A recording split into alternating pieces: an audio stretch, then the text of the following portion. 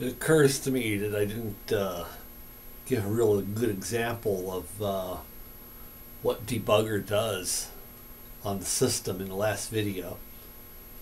And now that I have the one or two mistakes I made in entering the code removed, I thought this would be a good opportunity to show it at work. So what we'll do is start the terminal, in this case, which is a Gridcase laptop.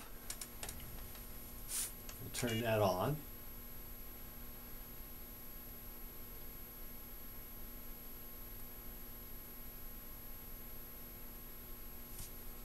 And we don't need to enter a date. The application I'm using to communicate with the computer is an old DOS program called Term. So T-E-R-M. And now we'll go ahead and load that program.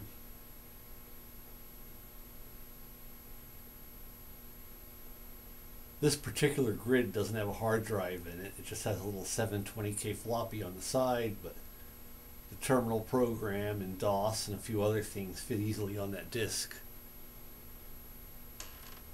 When terminal first starts, I'll go to the setup menu, enter baud rate and 9600 baud, and then tell terminal to start. Next thing I'll do is go over to the computer, set it to the 7300 address, which is the starting address of the debugger program. Hit start, and now debugger should be running. If I just hit return, it'll just give me a line advance. You'll see that I could go over to the terminal and enter an address directly in octal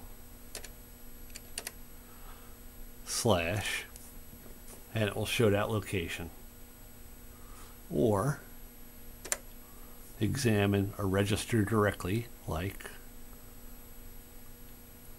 register 3, which has 007447 located in it at this time.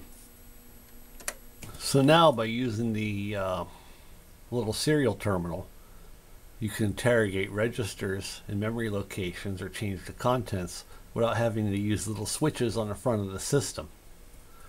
I didn't show before, but to examine the registers on the system, there is 4 little switches, one for each register. So that would be register 0 and the number that we put in it, register 1, register 2, and register 3. And of course, you already saw from the last video that if you enter an address in octal and go to examine, you could go to that memory location and address it. And last but not least, this is what the July 1969 Nova Debug 1 manual looks like, or at least the PDF of it.